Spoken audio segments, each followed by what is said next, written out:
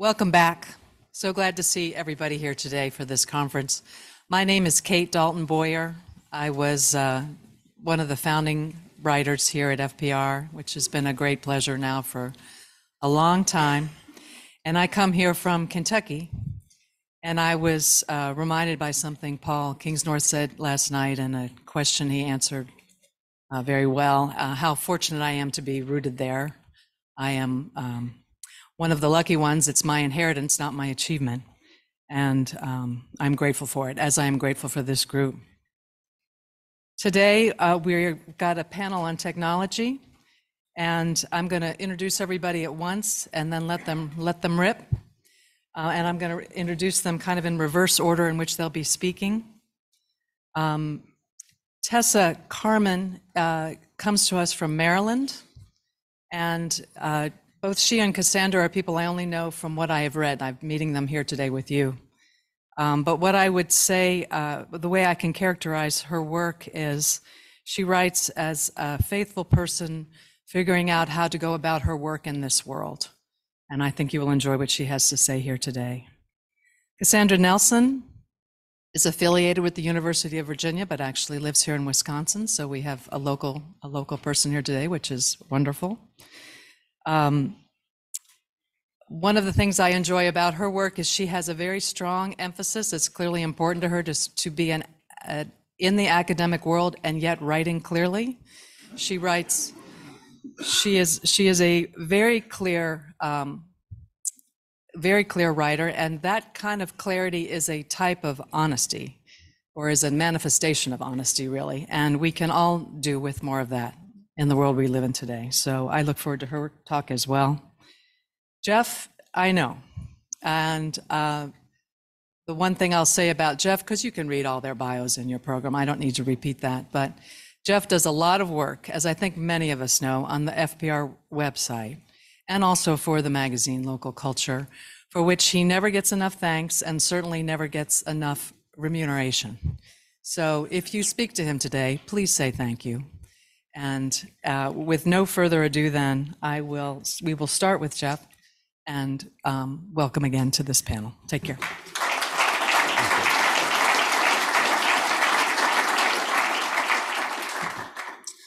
Well, it's a treat after anticipating this gathering for so long to be here. And so thank you, Kate, and looking forward to our conversations today. There's never enough time at FPR conferences to talk to all the people who I want to talk with, right? So if we don't get to share a long conversation, I'm sorry. What sunt nu thus formeren thus wisan goldsmithes ban Waylandes? I had to talk to my colleague Jack Baker, my former colleague Jack Baker. Let me brush off my grad school Anglo-Saxon so I could read that line, probably badly. And it forms the epigraph to the third novel in Paul Kingsnorth's Buckmaster trilogy. The line comes from, and this is kind of weird, but it comes from Alfred the Great's translation of the classic book of medieval Christendom, which is Boethius, Consolations. And the translation that Alfred does or has commissioned, or whoever does it, it's not clear, it's a little fast and loose. He wouldn't pass muster today because he replaces the Roman general Fabricius, who I guess you figures his Anglo-Saxon, his British audience won't know. He replaces it with this guy Wayland the Smith. They figure that his readers would be more familiar with. And here's the longer passage from Consolations, from Alfred's Consolation, but rendered back into English for us. Where she reminds Boethius that all worldly fame and wealth is fleeting. Where now are the bones of that famous and wise goldsmith Wayland? I call him wise, for the man of skill can never lose his cunning, and it can no more be deprived of it than the sun may be moved from his station. Where are now Wayland's bones, or who knoweth now where they are? So we'll return to this reminder of the transience of all human aspirations to power. But that Alexandria begins with a quote from Wayland about Wayland is no surprise. One way of reading the Buckmaster trilogy is as an extended meditation on this Wayland myth, which is a very disturbing story. And the last novel in particular, so I'm not going to go into the other two for the sake of time, but the last novel in particular invites us to consider how this Old Norse myth might reveal something about the nature and dangers of AI, ChatGPT. my current obsession. I'm not going to offer a traditional reading of the novel, though, for a couple of reasons. In part because I'm going to just from the get-go bracket the conclusion. And I'm doing this for two reasons. One, I must admit that I still find the ending of the novel not quite satisfying. I told Paul I was going to say this. And I'm not sure whether the fault is in the novel or in the reader. So I tell my students usually it's in the reader. But I'm emboldened to admit this, despite Paul's presence here, because several years ago, Jack and I gave a talk at an FBR conference where Wendell and Tanya were present. Wendell was giving the keynote. And we began by disagreeing with Wendell. We said, you know, Mr. Barry says the university is a hopeless institution, but we work there. We still have hope here. And he came up afterwards, graciously thanked us for our talk, and later gave us the foreword for the book that developed from that talk. So quibbling with the conference keynote has worked out really well for me in the past. And given what I know of Paul's generosity, I think I can do it again. But this brings me to my second and really more pertinent reason for not just offering a straight-up reading of the novel, because I want to use the novel in a sense to kind of reflect on the pervasive temptations and threats of AI. And to do so well, I think this novel reminds us that we need to recover a better story about who we are as humans and what our responsibilities are to one another. So the tale of Wayland the Smith and then Paul's novelistic reflection on this point the way toward maybe a better story, one that might help us recognize the fundamental temptations of AI, and then imagine the proper response to those temptations. So I'm going to give a brief background in case you're not up on your North Smith. Then I'm going to talk a little bit about the two temptations of powerful technologies like AI, ease and justice. Then I'm going to talk about the consequences these stories suggest that ensue when we succumb, and then think about three ways of responding. But in brief, the Norse myth goes like this. This guy, Wayland, and his two brothers live in a forest called Mirkwood, right, because obviously Tolkien is deeply influenced by these stories. And one day, three swan maidens fly in, marry the three brothers. All is great. And then 8 years later, the three swan maidens leave. They fly home for obscure reasons. But they leave the brothers quite distraught. Two of them go in search of their brides. Wayland works at his forge, making gold rings and other things for his beloved, while faithfully waiting for her return. This notion of patience in his practice, his craft. When this king, King Nidud, hears that Wayland is alone, maybe vulnerable, he sends soldiers to capture him. They bring him in chains, cut his knee sinews so he cannot run away, and imprison him on an island where he is then forced to make whatever the king desires. One day, the king's two boys come to visit him. They see some of his gold, his gems. They're really entranced. And Wayland says, I'll show you more treasures if you come back in secret. So they do. He kills them. He turns their skull, this is gross, sorry. He turns their skulls into goblets, their eyes into gems, and their teeth into this brooch. And then he gives the goblets to the king, the gems to the queen, and the brooch to the brother's sister, the princess. Without, but they don't know the origin of these lovely objects. Then the princess is also wearing this ring that the king has stolen from Wayland. She breaks the ring. It's not quite clear how. She comes to Wayland in secret, wants him to fix the ring for her, apparently without her father's knowledge. He instead rapes her, then dons his kind of swan wings that he's crafted, flies away, and as he's flying away, he tells the king, by the way, this is what you've been drinking from. You can find your son's bones here, and this is whose child your daughter is pregnant with. Yeah, it's a gruesome tale. And it carries a grave warning that if you coerce another to do your bidding, to make you rich and powerful, then you may experience dreadful consequences. In particular, your children may suffer for your hunger for ease and prosperity. And while clearly computers are not persons, relying on robots, a word, right, that literally means slave, to bring us ease and prosperity might still deform us and our children. And of course, as a good myth does, it has many other warnings. If I was talking about the first novel in the trilogy, The Wake, I would emphasize the way this myth suggests that those who oppose greedy technocrats run the risk of becoming as dehumanized as the people they oppose, right? It's maybe one of the great reflections of the first novel. But the last one, in particular, helps us see these dynamics about AI, I think. In an interview I did with Paul a couple of years ago for the FPR website, we talked about this a little bit. And he told me he wasn't quite sure where the figure of Wayland came from as he was working on the series. He said, Wayland emerged as a character in my first novel, Almost Unbidden. I didn't plan for that to happen, but it always took over in the writing, and he's appeared in all my fiction since. In some ways, he is the very essence of an ancient, dark strain of the English imagination. I think that's apt, but it's a darkness that we still have to look at head on. So Alexandria, the novel, how does this reflect on the myth? Alexandria is set in a distant future, maybe 1,000 years from now-ish. Human civilization has collapsed after humans degraded the world and made it uninhabitable.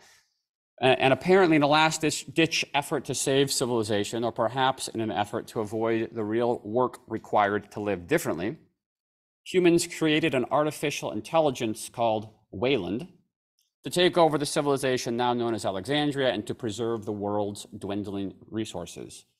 But it's not at all clear what they have in fact created. And Paul actually alluded to this last night, and I think in the Q&A time, about, sometimes these technologies might be a portal for things that their creators did not intend. But by the time the novel takes place, most humans have ascended into some disembodied state of existence hosted by this AI, this Wayland, and the Earth has slowly recovered from the ravages of civilization. A few humans remain in these small remnant communities, and they're holding out against Wayland's tempting offer to free them from the challenges and sorrows of embodied primitive life. The father of this order characterizes Wayland as the latest iteration of the primordial temptation. Wayland was made by people to build Alexandria. We made him so we could live forever. Oldest dream, to be gods. The character K is a retainer. He's this kind of artificial human whom Wayland uses to persuade the few remaining people left to leave their bodies behind. And K comes to these victims in moments of weakness, isolation, and then tempts them. And his proposition is always twofold: that ascending to Wayland's grid will provide ease and justice. As the order's mother summarizes K's temptation, he offers escape from grief, from pain. Right? I mean, life is hard for this community. And so K puts it this way when he's tempting one human. He says, if your life on Earth is going to be a hard scrabble in dying soil or a struggle to survive in a lawless megacity slum, why continue in it any longer? I think we all get that with the offer of ChatGPT or AI, right? It's easy. It's maybe obvious. But more subtly, K also figures Wayland's offer as the path of necessary relinquishment. It's a sort of virtuous act. Human bodies were destroying the Earth through their insatiable appetites. Hence, apparently, the only way to save the ecosystem is for these persons to give up their bodies, shift their consciousness to some kind of less energy-intensive medium. So Wayland is always promising to restore balance to the cosmos, to eliminate suffering and violence, to bring about a rational order. Violence, K claims, is bred into your flesh. And the only way to eliminate injustice and violence and suffering is to liberate humans from their bodies. So I think, again, these are the two temptations that ChatGPT and its attendant technologies poses. The promise of ease, alleviation of suffering. You don't have to write emails or plan menus or form business plans or craft arguments. You just plug your prompt into the machine and it will spit out custom tailored ideas and prose. As someone who's graded this prose, it's not really prose, but anyway. You can offload the difficult work required to relate well to other people and to the world. But the promise of justice is quite present in these technocratic temptations as well. And it serves a key role in rationalizing their adoption, right? Sal Khan, founder of Khan Academy, has launched Khan Migo, an AI tutor, and he calls this the biggest positive transformation that education has ever seen. Clearly, he's selling a product. Now, every student on this planet can have an artificially intelligent but amazing personal tutor. He says this levels the playing field, right? And enables children from all backgrounds to access a great education. Khan claims it can divine what is possibly the misconception in that student's mind, and then ask them questions to help them figure out, right, and learn. Venture capitalist Mark Andreessen, who was mentioned last night, this is not from his recent essay, but from something earlier. He has said that he dreams of a day when every child will have an AI tutor, every scientist and CEO will have an AI collaborator, and every person will have an AI assistant, coach, mentor, trainer, advisor, therapist. So you all get your individual amigo, right? This is going to be amazing. Latent in this promise of a personalized virtual friend is the erosion of our fundamental human capacity for presence. And we see this in the original Norse myth. King Nidud's children are killed or raped. The people he thought he was building an empire for are taken away or damaged. Given the loneliness, anxiety, depression, and educational struggles of children today, a similar bargain seems to have been made with our digital servants. And I just want to briefly name 3 of the particular ways, I think, that relying on AI to give us ease, prosperity, and justice actually causes us to forego the very activities that might enable us to be present with one another. The first is simply that AI replaces the work that forms us, right? As humans, you must struggle and suffer in order to develop one's capacities. An athlete, right, we get this in athletics, has to break down muscle fibers in order to build strength. A musician has to play a difficult passage over and over again in order to gain the freedom to then play that song effortlessly and beautifully. A writer has to wrestle with ideas and words in order to understand and articulate some facet of truth.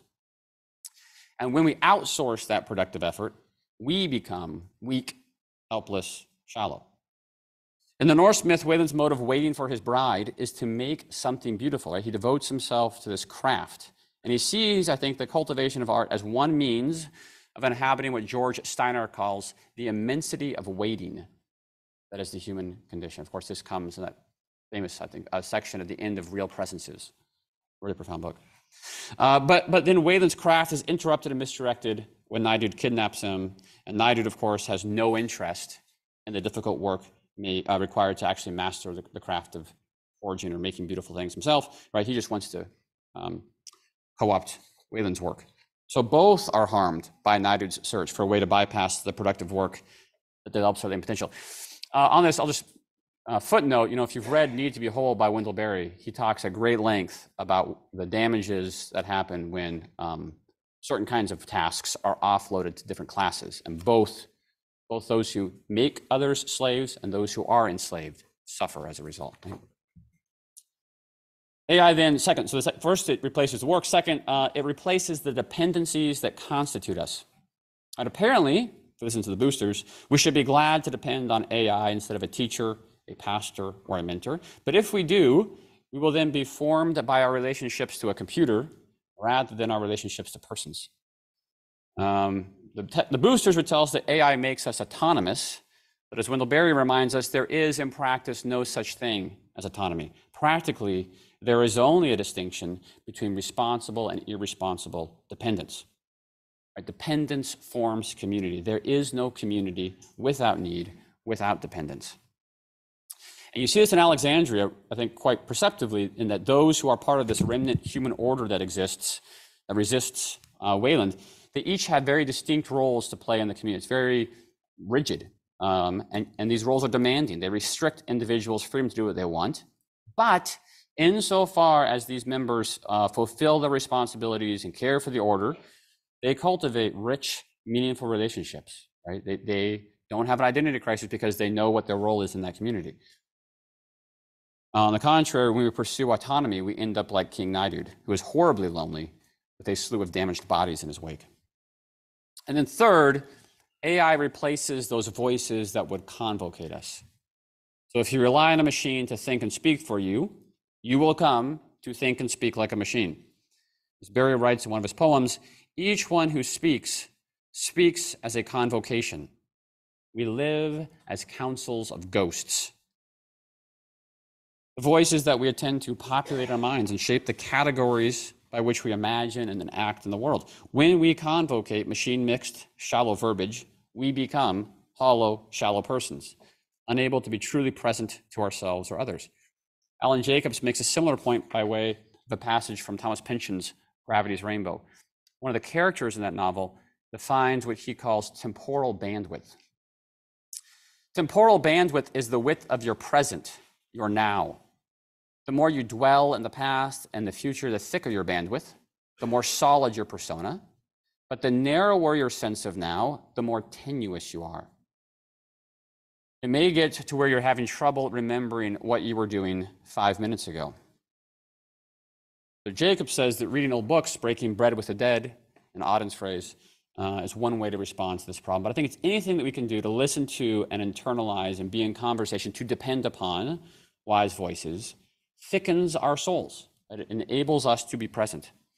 In Alexandria, as Wayland is failing, the AI is failing, the father tells Kay, this retainer, that you know nothing. All you knew was given by Wayland, and now that he does not speak, you are empty. You are not even sure of your words now. So as Wayland goes silent, the grid fails. Kay cannot eat, live, pray. He is some strange, thin body cut loose to float. Similarly, people who outsource work and thinking and words to a machine cannot be present to another person. Their very self, their very being, or essa, right? The root word of present, to be, to have being in the face of another, is atrophied when you outsource these activities.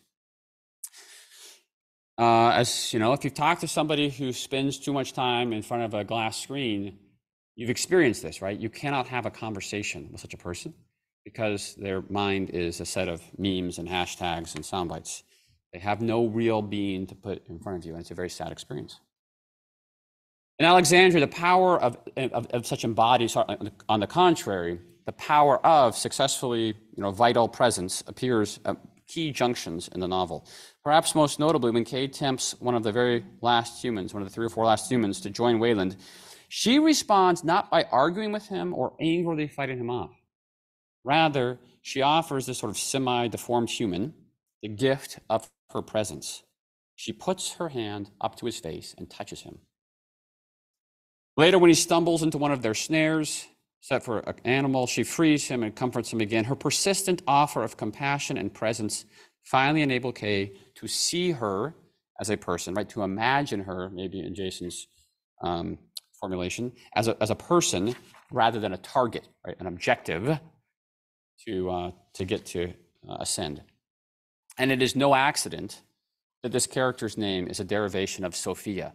She is a kind of Lady Wisdom. And eventually, Kay finally accepts the comfort of human touch and presence and turns away from his machine master to join the humans who remain. So I think this Old Norse myth and Paul Kingsnorth's novelistic reflections on it suggest that rather than grasping for the power, the ring, right, that would magically bring about ease and prosperity and justice, our task remains the same as it has always been: to become people who are capable of thick and redemptive presence, and then offer this presence to those who have become strange, thin bodies cut loose to float. Right? No matter how powerful AI seems to become, we can never underestimate the authentic power of true presence. And if this call to become people capable of offering genuine presence to others, particularly others hollowed out because they've succumbed to the lure of the gizmos, seems radically incommensurate with the damaged world that we inhabit, the growing power of AI and the machine, I would just conclude with 2 reminders. The first is that the biblical book, which most acutely articulates the anguished cry of injustice, does not pose some sort of rational answer to the problem, but responds simply with presence. When Job cries out to God, God does not give him some technique or some tool to magically bring about his friend's version of rationalistic justice. Rather, God offers Job his presence. And this may seem an unsatisfactory response to the gravity of the suffering and the injustice that Job experiences, or that Kay articulates, or even that Dostoevsky's Grand Inquisitor articulates. But God's presence to Job, and then of course, the fulfillment of that in Christ's incarnation, where Christ takes on human flesh and presence, is the biblical response to the problem of suffering and injustice. And Dostoevsky gets it right then when Alyosha doesn't refute his brother Ivan's questions. He kisses him. Second, remember Lady Philosophy's question that I began with. Where now are Wayland's bones? Right? At the end, all of the machines that we build, all of the systems that we put our trust in, no matter how powerful or cunning they seem, no matter how inevitable they appear, will perish and turn to dust. By the novel's end, among much that remains uncertain, it is clear that Wayland has collapsed and that Kay has joined the humans whom he once tempted to give up their bodies. So too, our embodied souls, the souls that we form through the work we engage in, the people we depend upon, and the voices we listen to, will endure long after the silicon chips, the power AI, are crushed and forgotten. So may our souls be capable of presence. Thank you.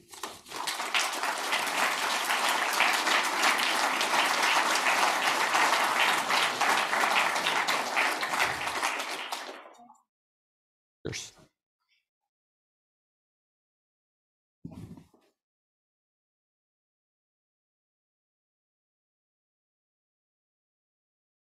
Good morning.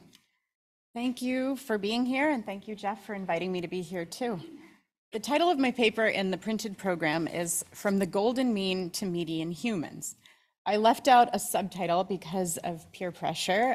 Nobody else had one on the draft program, so I was afraid I might look overly pedantic and boring if I crossed that line, although thank you, Kate, for saying I'm not that kind of academic. But the secret imaginary subtitle that I've been carrying around in my mind for the last couple of weeks is From the Golden Mean to Median Humans, Technology and the Sinking Middle. The sinking middle is a phrase, or rather an image, that a colleague of mine, Tony Domestico, an English professor at SUNY Purchase, coined earlier this year. I saw him at a conference this summer and at a seminar that was basically about pedagogy during/after COVID, whichever one we're in now. I said that I felt like Rip Van Winkle. I last stood in front of a classroom in June of 2018, and from what I hear, things have changed a bit since then. So I was trying to gauge from my peers what the realities on the ground were like now in English classrooms. And Tony's summary of current trends, sorry, I just finished this, I'm looking down more than I would like to, but Tony's summary of current trends was, quote, "The bright students are still bright, the struggling ones are still struggling, but the middle is sinking." And I thought that was a really good image and one that did shine some light onto current pedagogical conditions. It does feel like the middle is sinking, both in classroom settings and beyond, or maybe like it's hollowing out or disappearing or something, depending on the context. The middle is arguably sinking in education.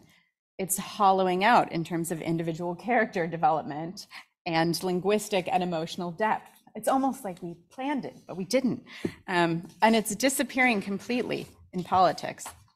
The hollowing out is what I'll focus on the most today, and I suspect it's the root cause of the sinking in performance and learning and all the other stuff.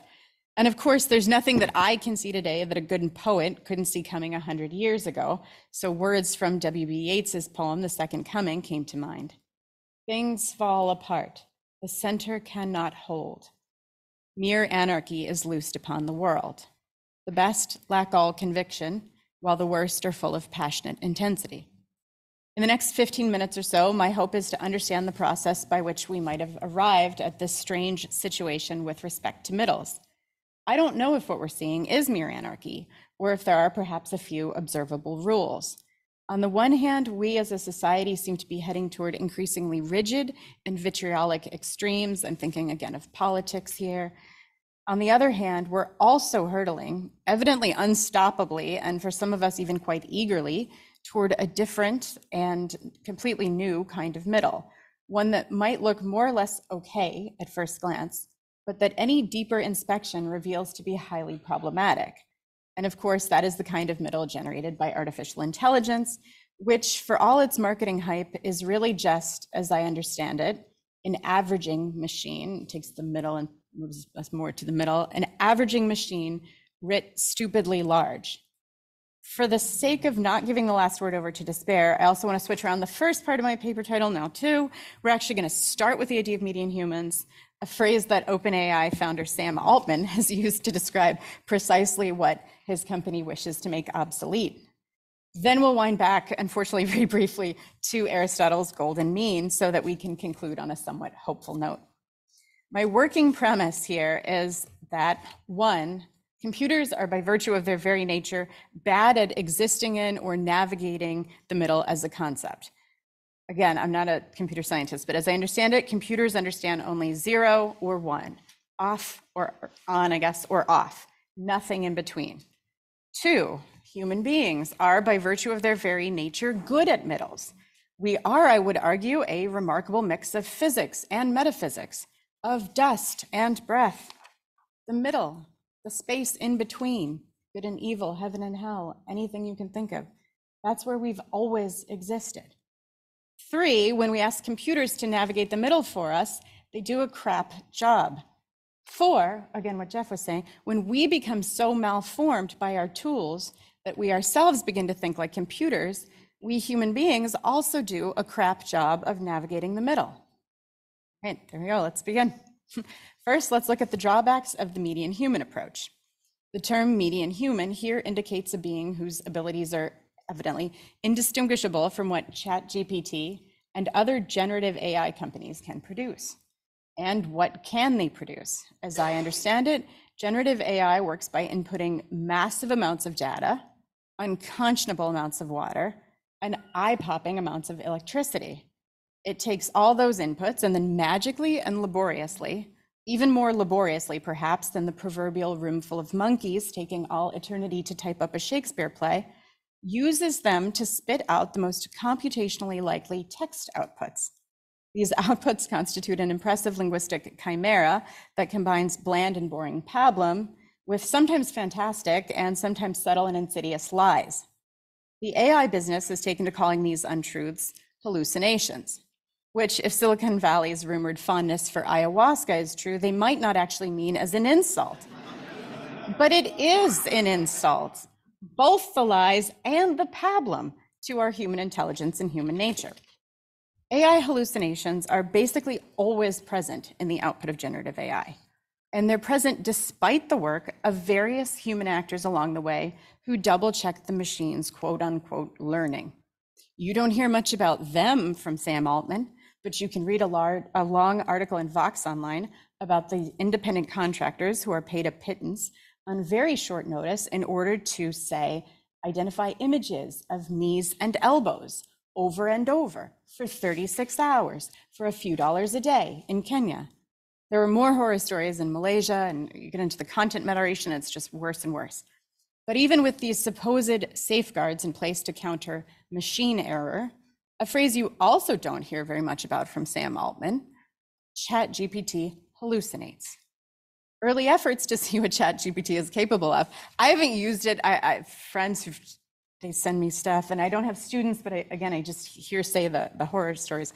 But from what I read on the newspapers, early efforts to see what ChatGPT can do have shown that it can't be trusted to serve as a paralegal, or as a marriage counselor, or as an oncologist. Right? I can't believe we even had to check it, but yeah. In one study run by Brigham and Women's Hospital in Boston, researchers tried to see if ChatGPT could be used to develop cancer treatments.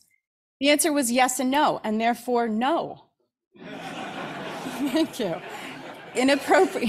Inappropriate treatment options were intermingled with correct ones, writes Kylie Lapara for Bloomberg News, quoting one researcher who said that ChatGPT, quote, speaks oftentimes in a very sure way that seems to make sense, and the way that it can mix incorrect and correct information is potentially dangerous. It's hard even for an expert to identify which is the incorrect recommendation, end quote. ChatGPT's baseline output of lies, in that study at least, was about 12%.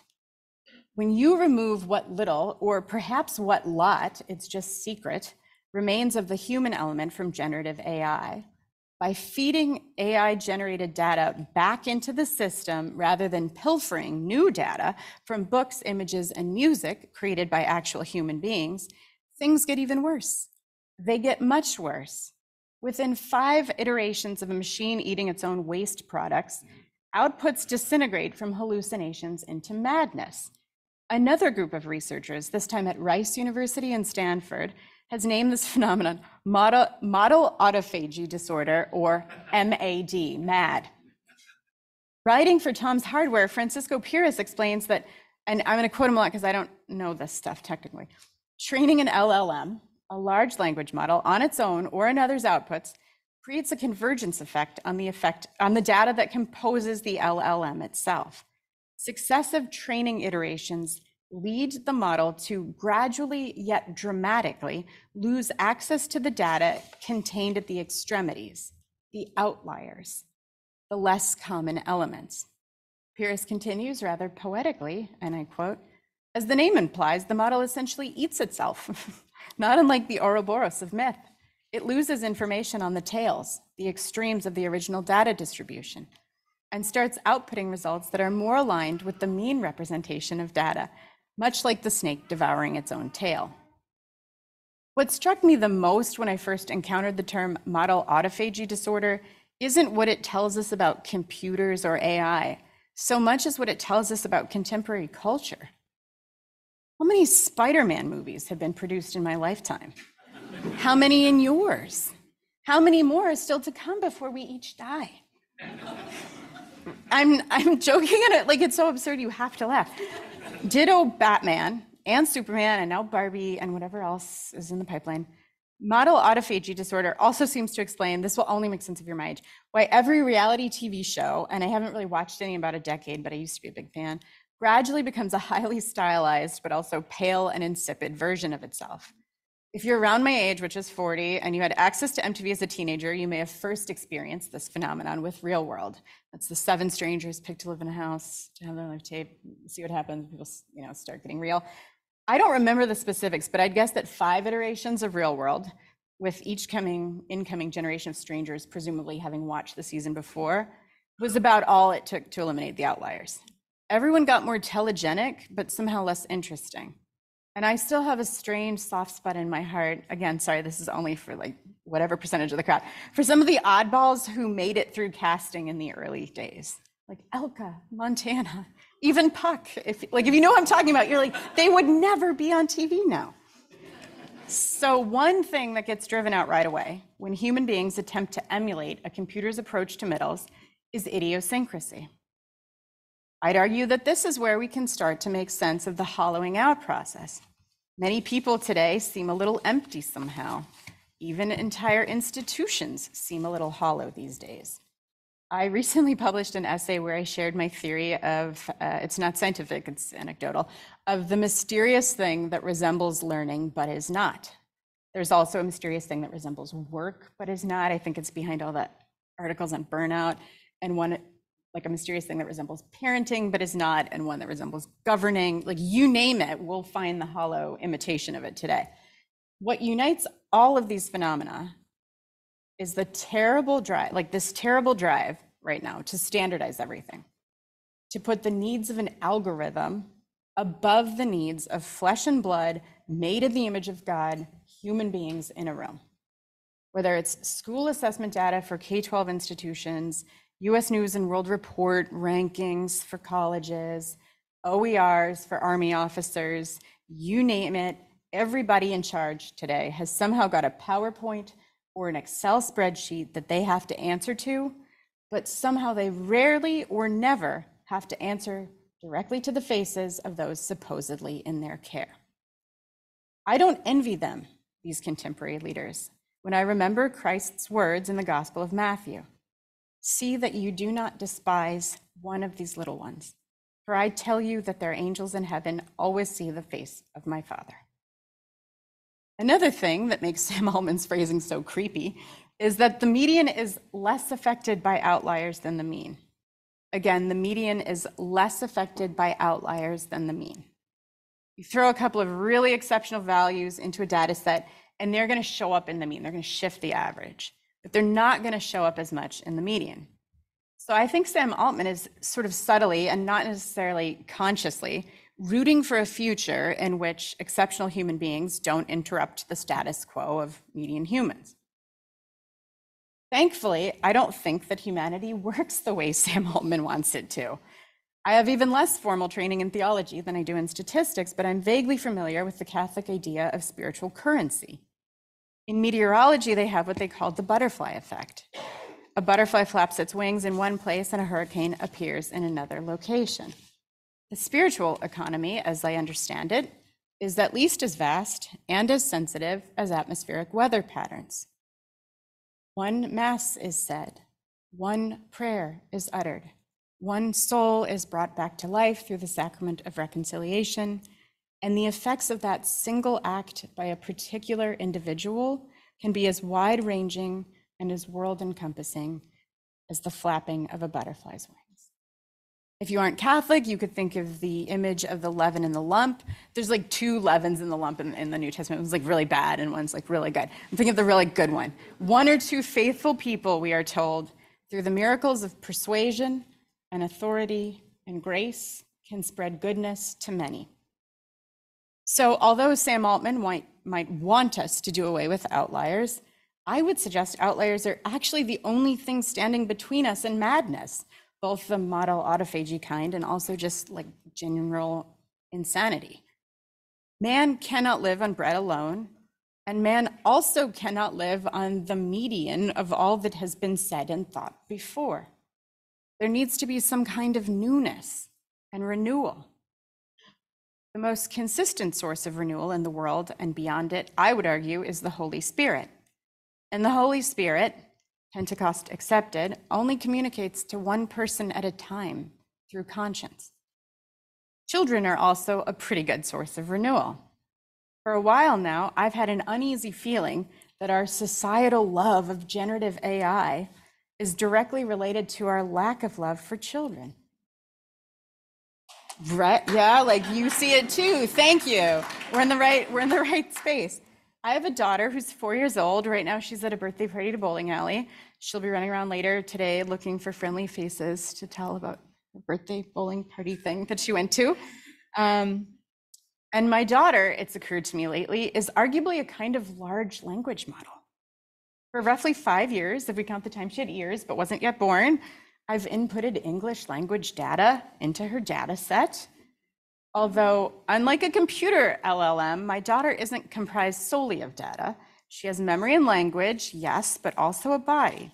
She consumes much less electricity and water than a computer LLM.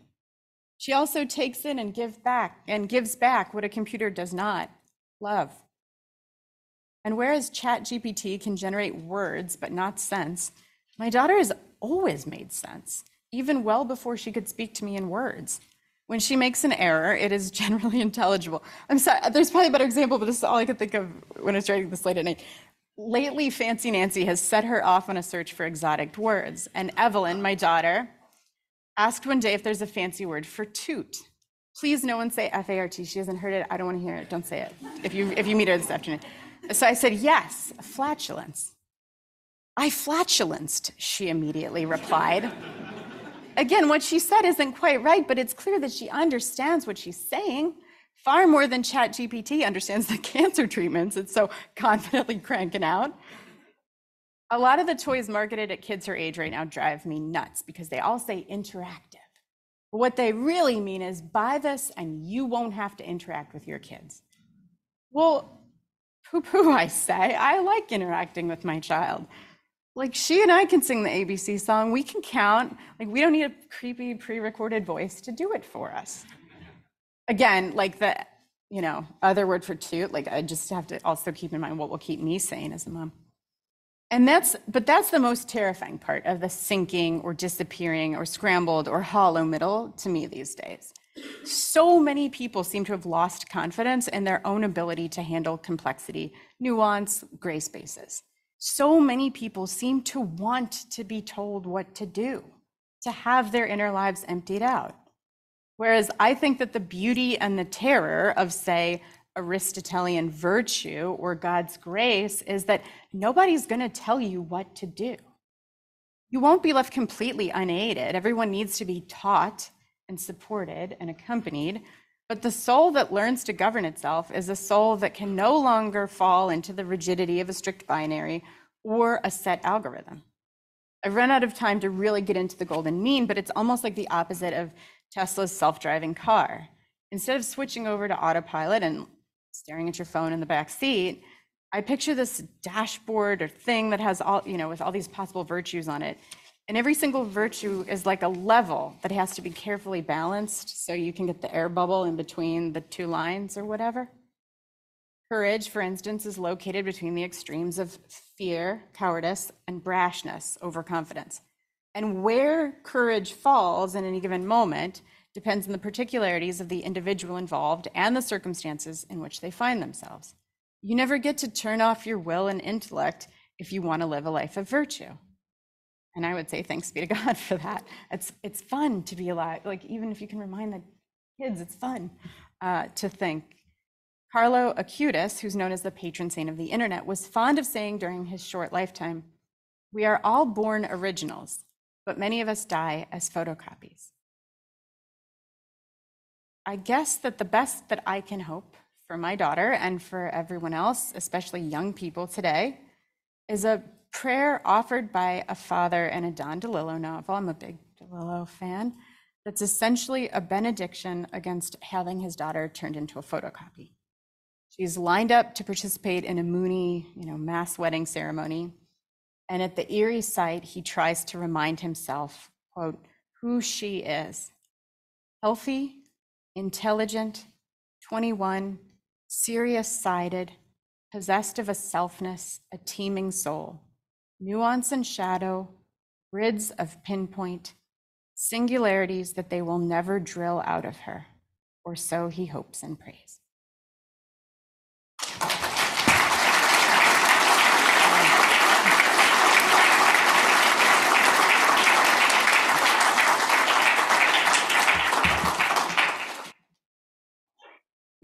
Okay, does this work? Okay. There we go. Thank you to Jeff and everyone for having me. I first heard about Front Porch Republic from my debate coach in college, Katie Tubal, and she brought some friends and me to the first conference back in 2011, including a fellow who, one of my fellow classmates came with as well, and he is now my husband, and he's here today. So thank you. I don't know if that, it probably helped to go to the Front Porch Public Conference. So who knows, everyone, what might be in your future. So my title, The Joy of Tech Resistance, or of machine resistance, it could also be titled, of course, is a nod to Wendell Berry's essay, The Joy of Sales Resistance. And basically what I want to impart with you guys today are a couple of things that are summed up in that title. One, you don't have to buy what they're selling. You don't have to. You are free, and it's more fun anyway. So we'll talk about how to party well. But first, here's a different vision. Love the quick profit, the annual raise, vacation with pay. Want more of everything ready-made. Be afraid to know your neighbors and to die. And you will have a window in your head. Not even your future will be a mystery anymore.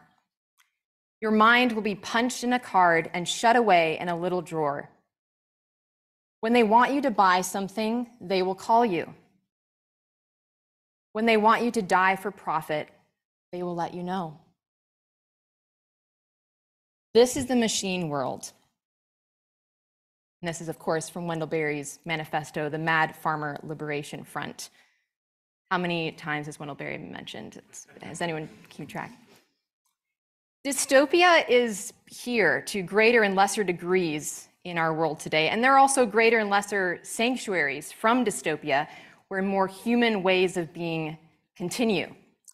Many a fictional dystopian world that we could name, including in Heiko Gaskovsky's new novel, Exogenesis, Lantua, where drones surveil everywhere, where people ratchet up social credit points, where virtual reality is part and parcel of primary education, where people are tracked with chips inserted into their skin, where body birthing is banned and words like mother and father and parent are obsolete, and wherein Amish-like outliers to the world of Lantua are forcibly sterilized to keep their numbers down. These sorts of worlds are hardly different from many parts of our own. When we speak of tech resistance, it's not resistance to tools or technology in general we're thinking about. In our home, we love technology. We have 2 typewriters. We have lots of fountain pens. Alas, we have no 8-track player. The really good one that my parents had was, lost. But maybe we'll find one again.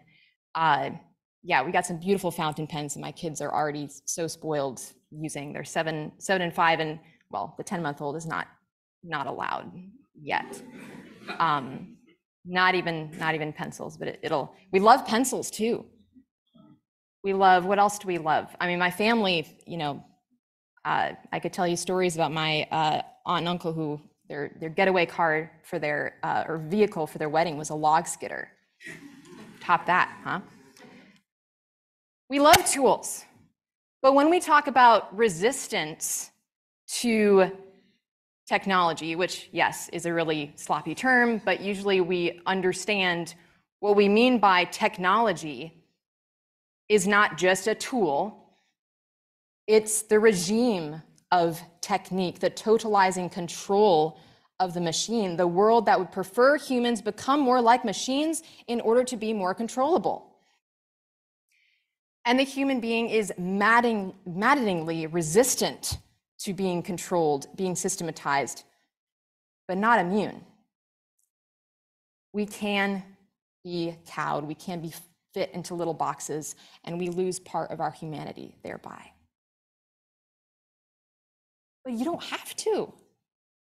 You don't have to. You don't have to wait until you have $30,000 in savings and an $80,000 salary, get married and have kids. You don't have to go to the latest Marvel monotony. You can read a play with friends instead, throw in some props and costumes. You don't have to go to the club and jive to rhythmic algorithms. You can put the furniture out on the front lawn and have a hoedown in your living room. You don't have to get your son a smartphone. You can give him a pocket knife instead. You can build more like the elves instead of like Saruman.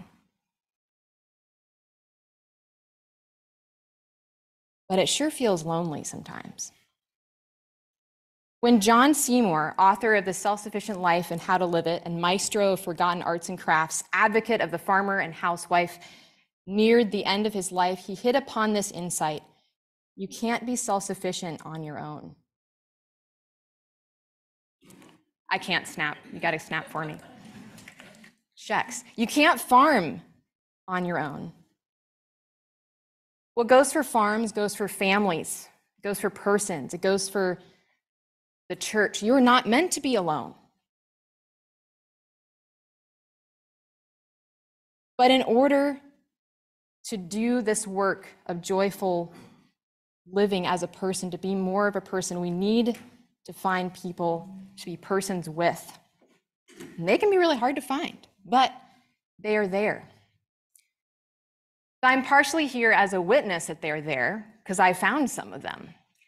My husband and I have been, I suppose, unintentionally weird in many ways, including, I don't know, I've never owned a smartphone, which does not seem that amazing to me, but sometimes I realize, well, still don't need it. It's okay, I'm okay. And when we got married, my husband, who was one of the few people that I knew at the time who had an iPhone, turned in his phone when we got married and got a dumb phone and had some trouble convincing the lady at the store that, a dumb phone. Yeah, I know I can get an upgrade, but it's not, I just want a dumb phone. So well and good. We found other friends who were kind of similarly weird. We would have, and we'd gather together and have poetry nights and Anglo-Saxon club and, just strange people. But then you have kids. And then you really need to find the other strange people. Because it's hard to be strange by yourself when you're surrounded by, or too often, you see people giving They're precious persons, a device that is meant to shut down their personhood intentionally because they are better able to be controlled. You can have some quiet, maybe. I don't think it's worth it. When we moved to the DC area, I started talking to a new friend, pontificating a little bit. I said, we should have more dancing. People should get together and just, have folk dancing. Just do those human things and not, plan too much ahead of time. Just like go and dance. My friend said, well, how do you feel about technology? Oh, that's right, you have a flip phone. Okay, anyway, so I can tell you this. So there's this group of families that have made this pledge that we will not give our kids smartphones or social media. We will have just low-tech commitments as a family. And we will pursue traditional ways of being human together, like folk dancing. It's coming up this Tuesday or Saturday night. You want to come? And so we went, and we found them. There they were. They were Scottish dance, folk dancing. So they call this pledge the Postman Pledge. And if you've been reading from Porch Republic, you've probably seen Matt interviewed one of the founders, Dr. Jean Schindler, who with her husband, she thought, I want to limit these sorts of influences in our children's lives. But we know what peer pressure is like. We know what parent pressure is like. How to find those other people who are also doing something similar. And so she spearheaded this group of families. And it's very short, the actual pledge itself. As Christian parents, we recognize that everything God created is good, and that we have the great privilege of teaching our children to know, love, and serve Him in the good world He created. We also recognize that technological developments in the culture undermine our capacity to inhabit the world and engage in social life as richly or fully as we ought. Therefore, we pledge for the next year not to allow our children to have smartphones or use social media. We also pledge to conscientiously limit our family's use of electronic technologies in general and to cultivate the habits of attention and presence that allow us to grow in love of one another and of God. Knowing that we were created for deep bonds of community, we pledge, finally, to foster friendships among our families in the natural, traditional ways human cultures have always done. So the Postman Pledge folks get together and learn Scottish dancing. We get together and have a picnic, play field games, sing carols by lantern light. We didn't make it last time they did that. And I try to tell everyone I know about this group because there are people out there who are willing to do this, not only to set limits as a family, but to pursue the good with joy. And this is what I would add, this is a good test. Are you partying? Are you having more fun than your children are? Are you showing them a rich and joy-filled life? Are you having over friends and guffawing over Shakespeare or having a play reading of, I don't know, Wendell Berry's The Bringer of Water, which is beautiful? Are you dancing into the night as late as you can? Now I have to get to bed earlier than others do. Are we showing them a world where, yes, this is what it means to be human? Are we filled with poetry and music and song and dance and good food and meals? If we are not joy-filled, and if we're anxious, right? It's easy to be anxious about the world our kids are growing up in. Well, then they'll be anxious. They'll see you being anxious. It starts with us. Parents, especially, have an absolutely huge responsibility here and an opportunity. It is so much more fun to go to dances with your kids. It is so fun to take them to First Things lectures. They were a lot quieter than the cell phone that went off during the talk, I'll just say. Just bring Tintin comics in there. It's so much more fun to involve your kids. We have birthday parties that start early in the afternoon. We have music and celebrations, and then the kids go to bed and we keep going. We have the campfire on and the wine being poured. But what if you're looking for those people? You can't do it alone, but sometimes you have to. But sometimes you're not as alone as you think. You can invite people in to sing folk songs together. You can host a play reading or a dance or a blacksmithing party. I visited a friend who has a forge in his backyard and he lives in the Twin Cities. Yeah, go do these things, you guys. Parents have a huge responsibility here. But not just parents, because we're all persons and we're all responsible for each other. And some of us are grandparents or about to be grandparents. What an opportunity we have to build real living relationships with children, with our grandchildren and other people's children.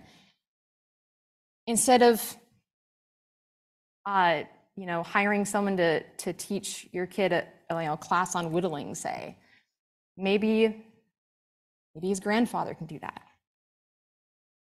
What can you teach? What can you pass on? You all have something. And there are people there hungry for it. Absolutely hungry for it.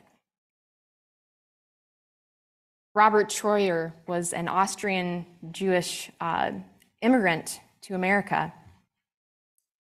He ended up in northern Minnesota eventually after moving here and there, and he had a lot of anger in him, rightly so. He escaped from the Nazis in Austria, and just his family went through horrors.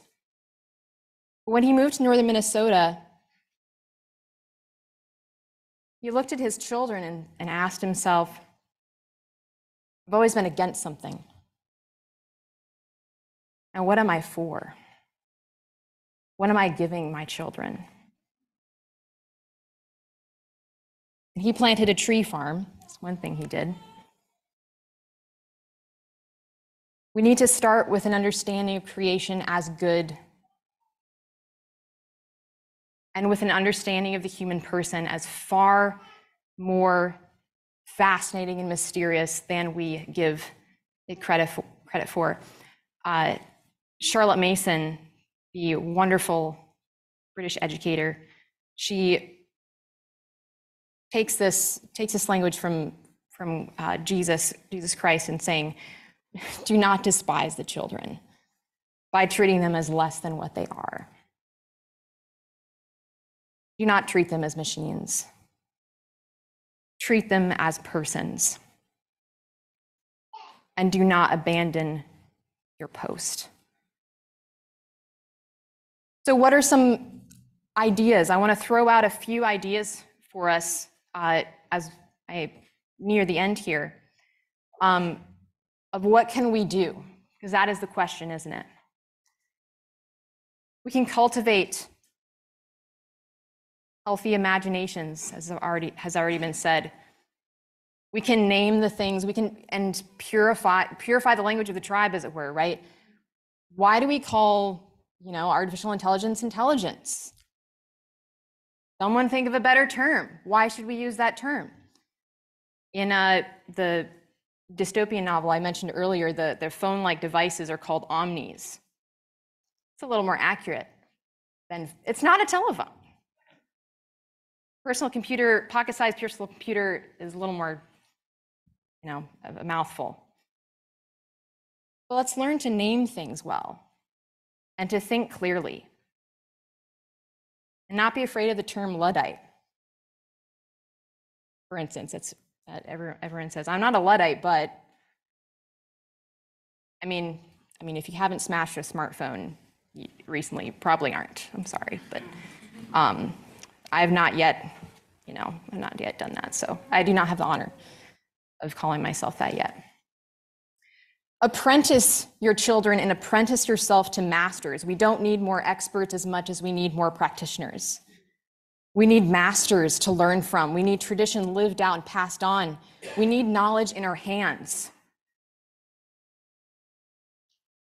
My grandmother was a farmer's wife, mother of 7 kids. She taught herself to play the pump organ at home on her own from books. She'd later be often on the piano and organ, accompanying music at church. She learned to play the cello and started taking viola lessons when I was in high school. Keep growing. Trade instead of buy whenever you can. This I've stolen from Tanya Berry. Use the internet as scaffolding, not a substitute. I stole that from Alistair Roberts. Make your home a place of making, and be careful of ignoring what God has given you right in front of you. Who is there to have a relationship in front of you? What is the beauty in front of you? There's so much more good than bad. As depressed as I can get about the state of the world, there's so much more beauty, and it is stronger. A couple weeks ago, I gathered with some family in northern Minnesota, and we gathered and did, there's a farm up there that my father grew up on. It's taken over by my uncle now. And every time we go up there, we take part in the farm work. And then we party really hard. So share work, but also share play. Those things ground us. Find something common to love.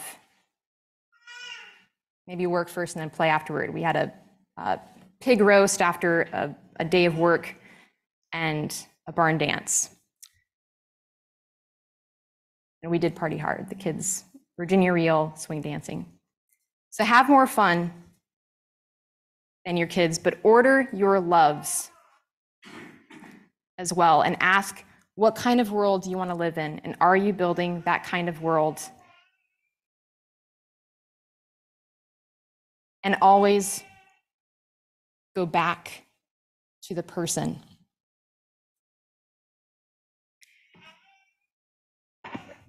Here is, and one other thing, make better technology. Make better tools. The Wise phone is okay. I like push buttons, but that's me. But make more beautiful things. My dad used to say, life is a series of trade-offs, and it frustrated me to no end, but it's true. When you commit to one thing, that takes away from something else. So friends, every day do something that won't compute. Love the Lord, love the world, work for nothing, take all that you have and be poor. Expect the end of the world. Laugh. Laughter is immeasurable.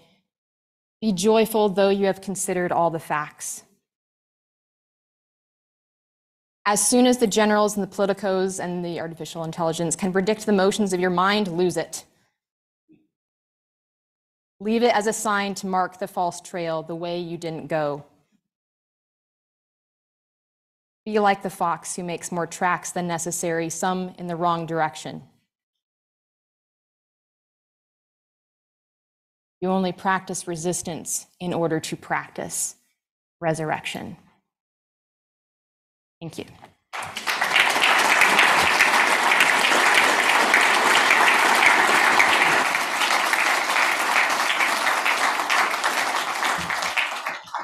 Thank you to all of our speakers so much. We do have a little time for questions.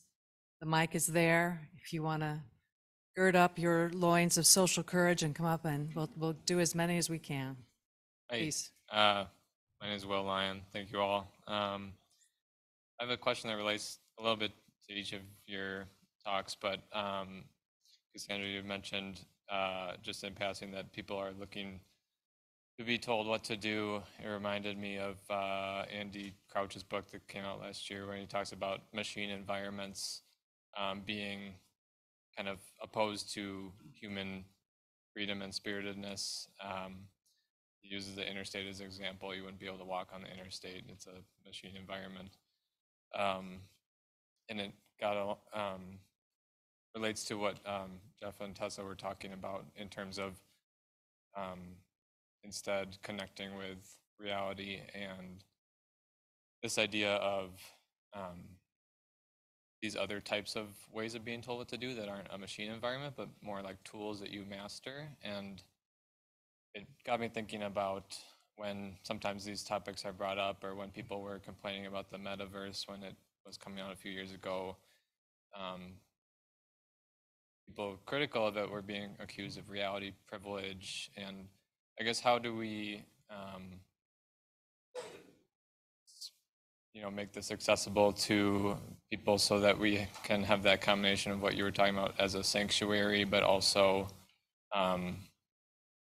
avoiding inequalities where you have this privilege of living a life that is more practicing presence, and then people that are more subject to the machine are stuck there, and it's kind of a drift there.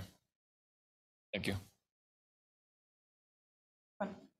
How many people in this room, I haven't gotten to be like a long maternity leave, so I haven't gotten to say this in a while. How many people believe in free will? That's better than anybody the last time I played that game in spring 2018. Like, nobody believed in free will that I asked.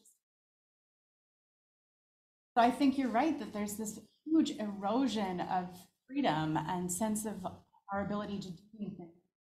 Consider the facts, but be joy. Yeah, it's really bad. It's really objectively bad. Like, it's a hard time to have children. It's a hard time, whatever. But there's this quote that's like, "This is the best time ever to be born." Everything. The only way I know how to do it is like go through the world joyful, even though everything sucks and everybody's gloomy. And the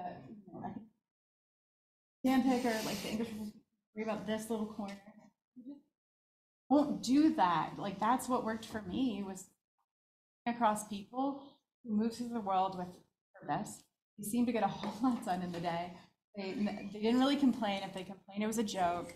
And those were, like, once a colleague of mine at West Point back from a meeting with the department head, and he was like, "Man, like, they trust us so much here. Not in terms of quality, but in terms of quantity." He gotten some new thing dumped on him, but that was his response. I think, like, if you walk around and you're awake and alive, not frowning, even though there's a lot of reasons you could, that's all I can think to do. And I've been fortunate. People I was teaching were going to go do things, anything I was ever. So it's like, if somebody, an economics major at Harvard, like, wrote a good essay, it was like, oh, good, because somebody has to. And I would rather know that they can think a little bit, right? Like, go and do good. So that's the only thing I know how to do. I think it's sometimes the tendency to be or feel attacked by someone else's choice. And I don't understand that very well. I remember being in a book group, and when my friend said, I realized I was having a hard time reading his experience because I felt like I needed to do that in order for it to be, or for me to gain from it. And I have not had that experience. I think it's wonderful. People go out and do things, even if I'm not going to do them. I have a brother who's actually homesteading, and it's awesome. I might not be able to do that, but that doesn't threaten. And maybe he's, not, I don't know if call him privileged or not. He's worked really hard to get there. But of course, we're all are given this. All are given responsibility. I have family who are taking, or said farm. I don't know who's going to take it over, make it to third generation, but not everyone has that. So the question for me and my brothers is different than for someone else. We're all given something. We're responsible for that. That's our real privilege, is to live what we have, and the more reality we have, the more.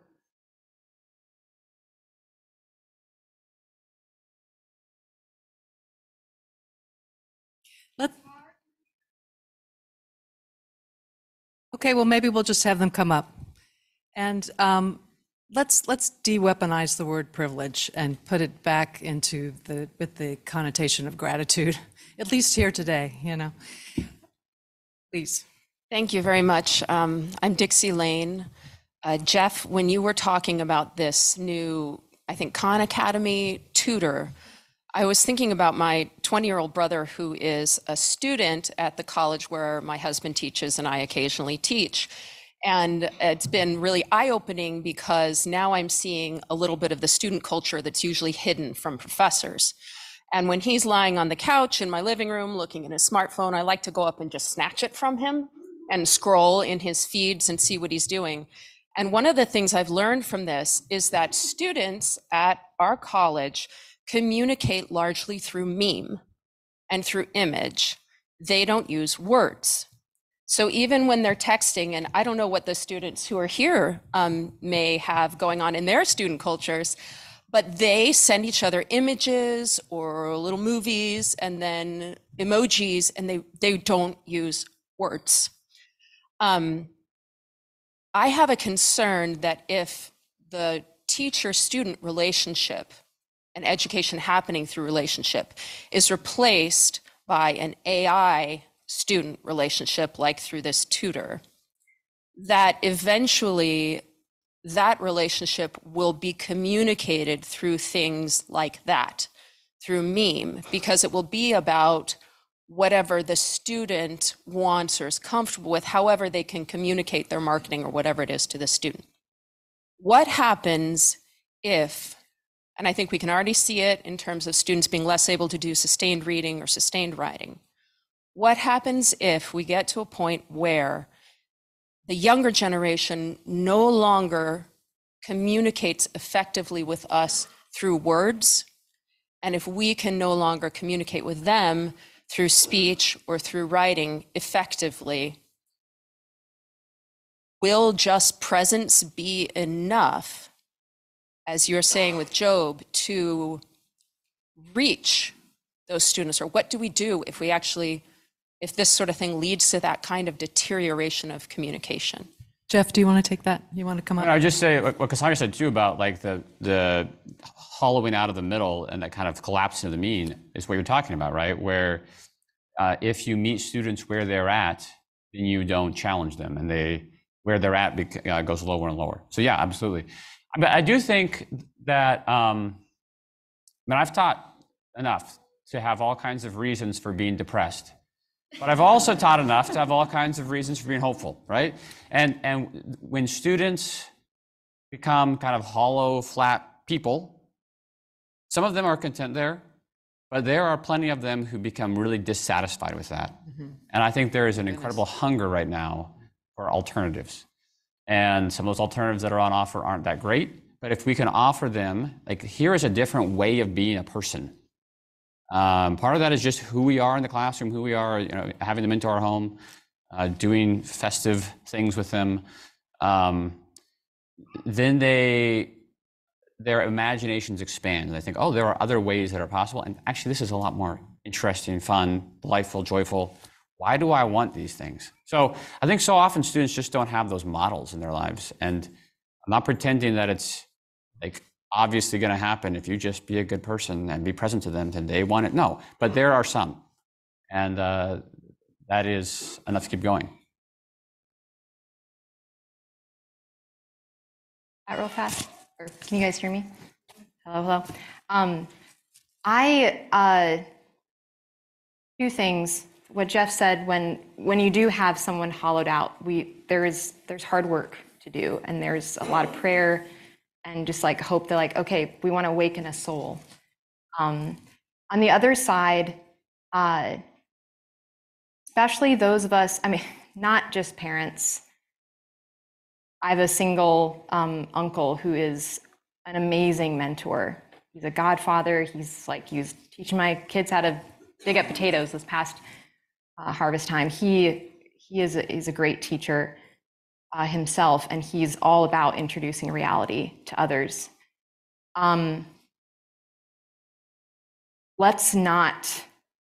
Let's take it really seriously, especially with young children.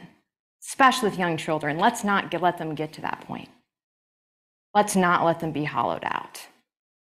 And let's take that exceedingly seriously. And let's help other parents do that. There's a school that I know where a bunch of families like to go there because all the high school parents make a pact that they're not going to give their kids smartphones. That's not something my parents had to think about, but I'm going to think about that. And that's kind of school I would want to be at. I would want my kids at. So let's do the good work ASAP where we are. Mark, do we have time for one more, or should we? Okay. So sorry, but catch them afterwards.